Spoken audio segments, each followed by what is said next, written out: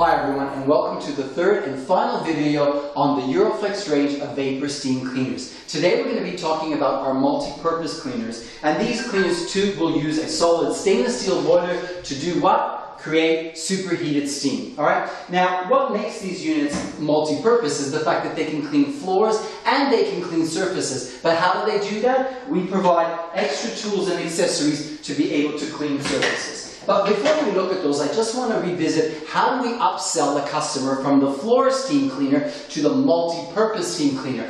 Think back to the first video when we talked about questioning the customer. The 5 main reasons why a customer will want to upgrade to the multi-purpose cleaners are if they want to do chemical-free cleaning, or they might already use steam on the floor and they want to do hygienic steam throughout their whole house, or if there are pets, children or asthma sufferers in the home, or they may have a lot of towels and they may want to clean the grout. They will need the towel grout tool. And finally, during this pandemic, people are being extra vigilant with their cleaning habits. So they just might want stronger cleaning appliances. So those are the 5 reasons why you want to talk to the customer about multi-purpose cleaners. All right, they come in 2 styles. Number 1 is the barrel model, the Vapor M6S. This one here is going to be released in a couple of more months. It replaces the current red version that's in the stores. However, we have upgraded the tools, so the tools are a little bit more robust. All right.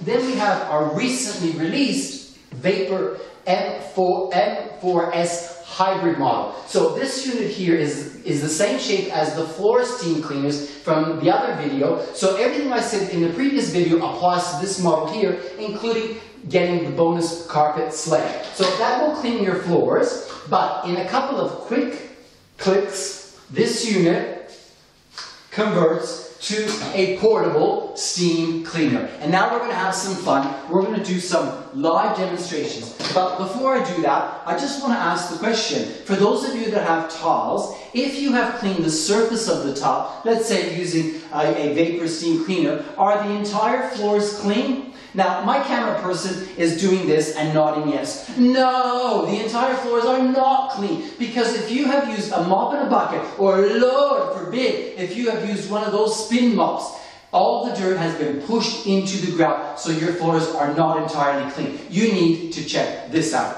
All right, let's do some demos. When you're doing tight areas, you want to pop on your detail nozzle. Look at the steam pressure that comes out of that. This is the strongest tool because all the steam comes out of one opening. So you're going to use this to get into tight areas like sliding door and window tracks, shower screens, inside your drain hose, underneath your taps, underneath your toilet bowl. So any tight area, you use this detail nozzle. Alright, if you need a bit of a scrubber, you have a little circular brush there. These brushes will provide the friction when you're scrubbing. You can actually replace these brushes. But when you're doing the towel grout, you're going to pop on the dedicated towel grout tool. This tool has bristles to help agitate the dirt out of the grout, and the steam pressure pushes the dirt out. Now have a look at this. So you steam and then you wipe clean. So the pressure is pulling all that dirt out of the grout. Now, would you want your towel grout to look like this or like that? Now, doing the towel grout is a very labor-intensive exercise. Just take a couple of square meters every week that you do the cleaning, and then once all the grout is clean, your floors are going to look brand new. They're going to look bellissimo. Now, we're going to take the unit and we're going to clean some windows and mirrors. So, follow me.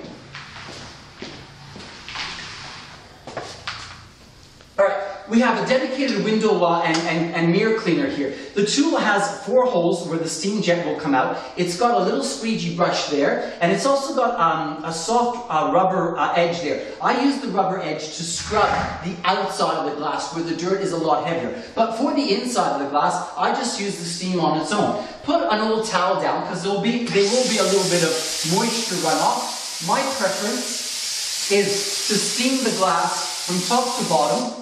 I like to take the window tool off the steam gun, squeegee the glass, wipe the blade. Squeegee the glass, wipe the blade each time. Now, if you're like me and you don't squeegee very well, you just take a microfiber cloth, and you wipe dry. Now, because we're using just water, water doesn't streak. So you don't end up with that oily film left behind by the window cleaners. You never get any streaks. How good is that? All right, let's take the unit into the kitchen and clean the kitchen area. So follow me into the kitchen.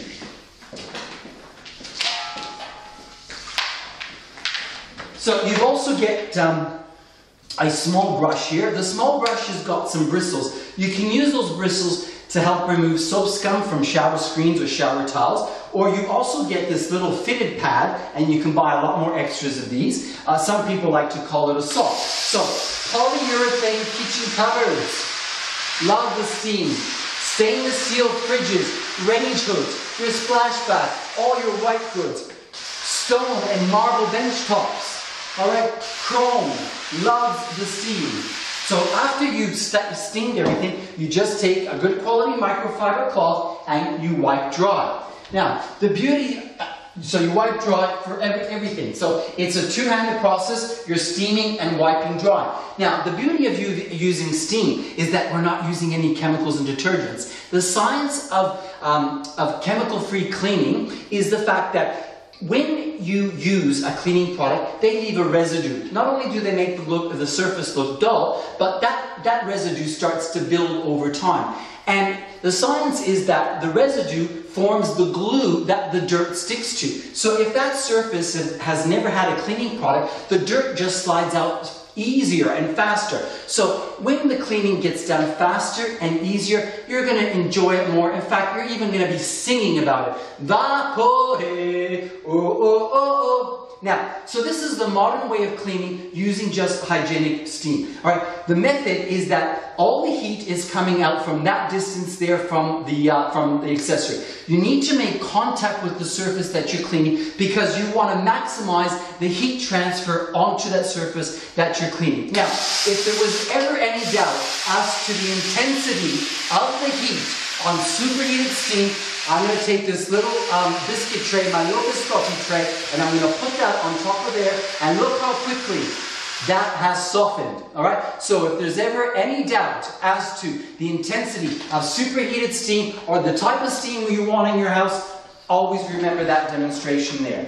The final model is our barrel steam cleaner. This is on wheels and it actually looks like a little vacuum cleaner. You wheel it around behind you like a vacuum cleaner. It has the same tools and accessories as the hybrid model, but it has a bigger boiler, 1.2 liters. So it's got double the running time, approximately 40 minutes. Now, I like to recommend this for larger homes, larger families, or where the cleaning job is a big cleaning job. I also like to recommend this unit for elderly people or those with a physical impairment. Now, older people, sometimes they have a bit of arthritis in the wrist or osteoporosis in the shoulder, or anybody that has a physical impairment. This unit is a little bit better. Why? Because the wand here is a lot lighter, the floor brush is a lot lighter. All right. So older people sometimes prefer this one because it maneuvers a lot quicker and easier as opposed to the push-pulling motion of the upright models. I also recommend this for vinyl